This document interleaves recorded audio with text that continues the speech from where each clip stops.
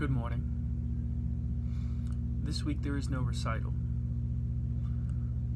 Rather than giving you a poem, I decided to provide you with something different. The end. A poem, in and of itself, is never the end. It is a means to the end. A poet creates a poem in hopes that it will positively impact the lives of people around him or her. The poem is only a means to an end. The end is the positive impact on lives.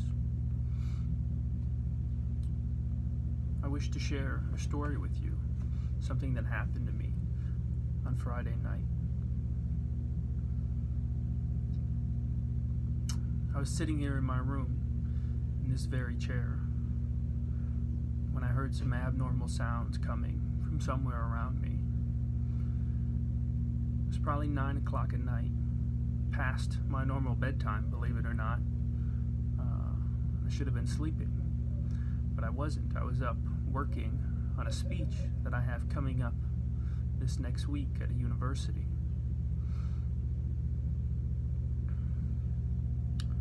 So I decided to go investigate. Now, I'm the president of a sober living house. This is where I reside. Basically, it is a large residential house in which people come to stay in hopes of rebuilding their lives. The number one rule is that there are no substances allowed. No drug use, no alcohol use, period. People are here because they are recovering addicts and they need a step up in life to get back on track. Well, unfortunately, sometimes the path doesn't go as planned. So I walked into the living room, dark all but the TV, and I found one of our residents slumped over in the chair, heaving for a breath that would not come. His body was sweating from the exhaustion of the task as it fought to survive. This man was overdosing on opiates.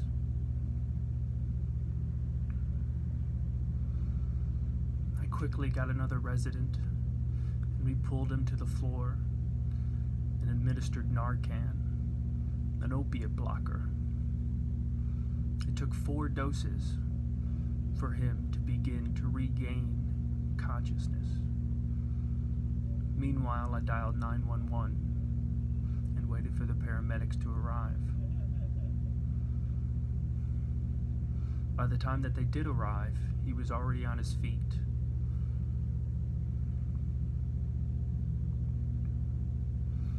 Afterwards, a friend asked me. She said, "Well, how do you feel?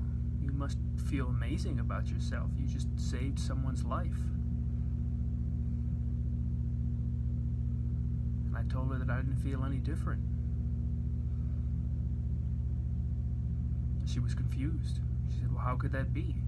What do you mean? You just saved someone's life. You don't feel any different about it?" And so I asked her. I said, "Do you feel much different when you eat or when you use the restroom?" She said, "Well, no, but how does that relate?" And I said, "Because it's natural. It's instinctual. The instinct to eat is just the same as the instinct to save another's life. We may consider it extraordinary, but it is not beyond the means of anyone. When you see somebody on the cusp of death and you have the power to intervene, you do naturally. There's nothing exceptional about it. It is an ingrained duty of the human to intervene.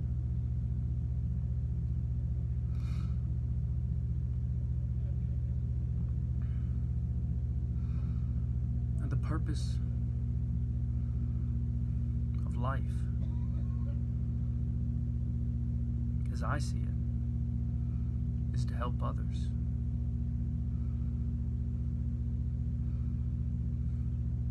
I wasn't so clear on that point until discovering the philosopher Aristotle.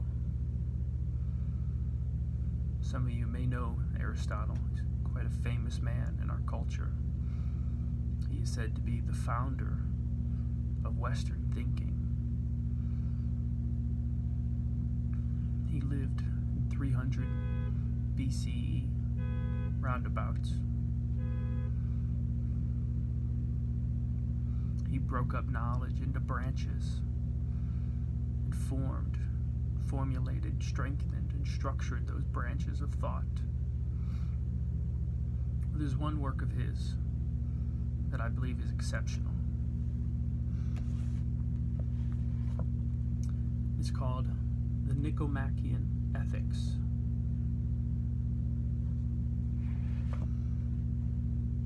Now, he covers a lot in this book.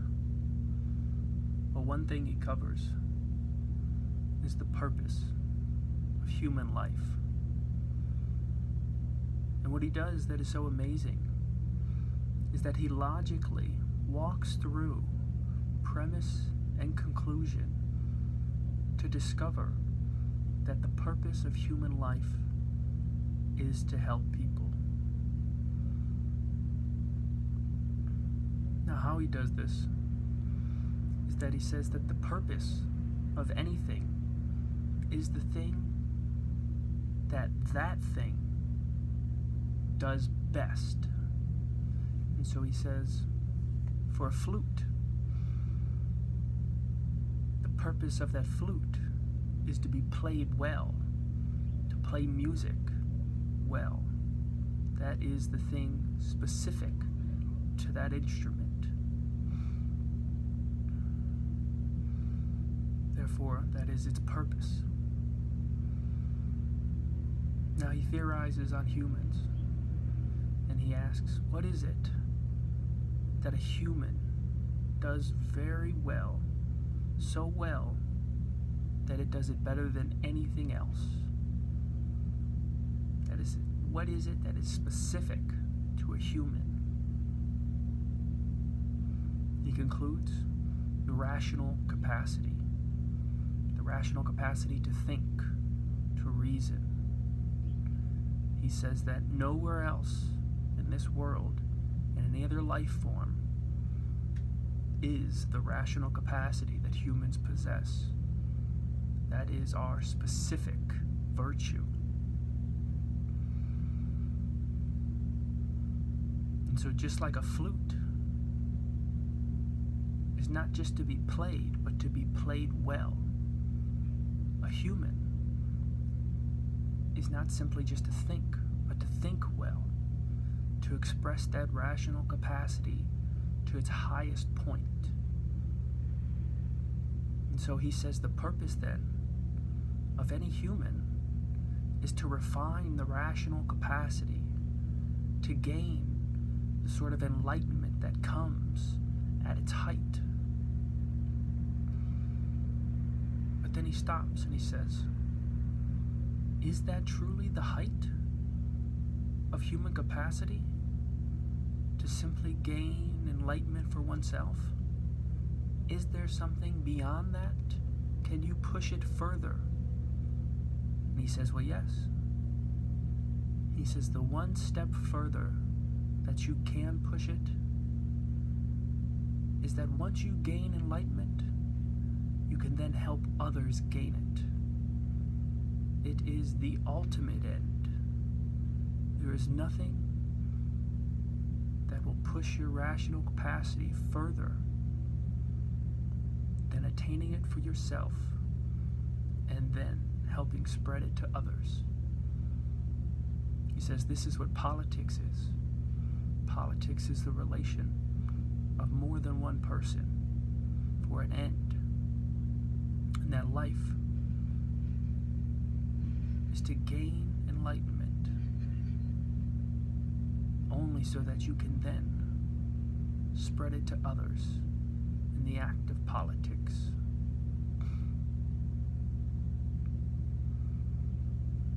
If you believe Aristotle or one of his theories, you are considered an Aristotelian. And now he wrote a lot, but at least with this respect to his argument in the Nicomachean Ethics, I would certainly consider myself an Aristotelian in believing that the very purpose of human life is to gain enlightenment only so that we may spread it to others and help them do the same. So see, when you understand life on such a level, saving a life is only natural. It is ingrained in the fiber of your being. It is fundamental to the human condition.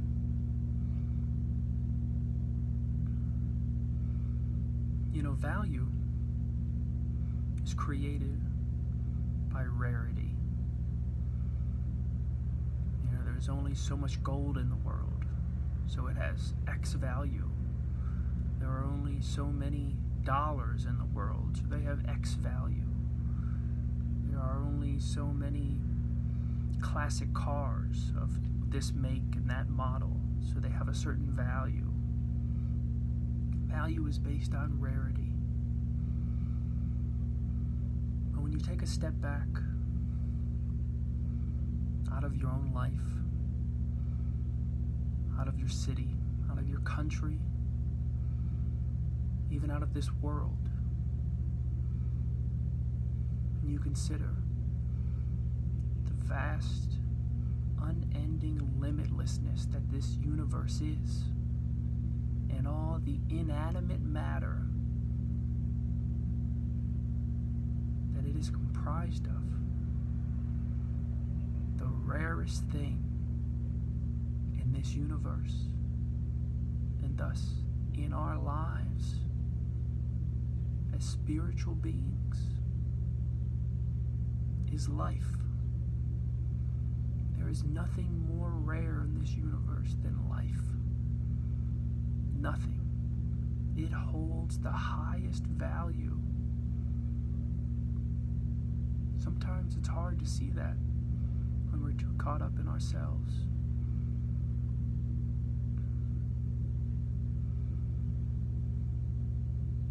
But that is a truth that is undeniable.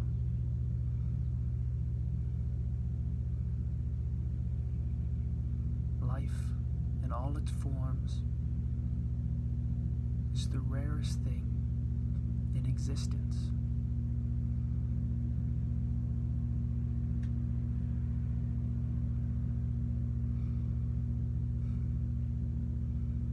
If you know somebody suffering from drug abuse, whether it be opiates or heroin, methamphetamine, be kind, be considerate, be thoughtful, be supportive.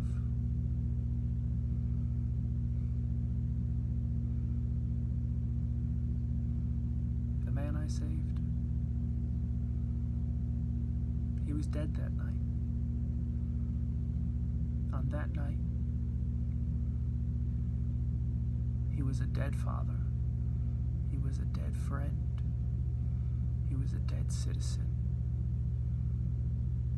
His life was over. And now he gets the chance. He gets another shot to be successful, to be a good man, to be a good father, a good friend, and a contributing citizen to our society. This is true of all people battling addiction. And believe me, it is a battle. These people suffer within.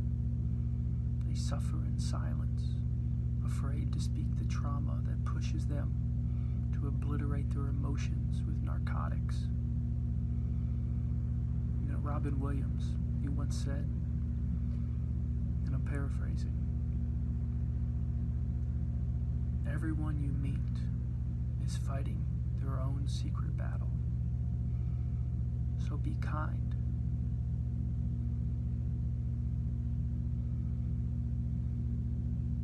No one truly chooses that path. Even when they make the choice, they have been mastered by ignorance. They have been pushed to it by vice. They have been pulled down and oppressed, sometimes simply by themselves, but more often than not, by the source of their trauma.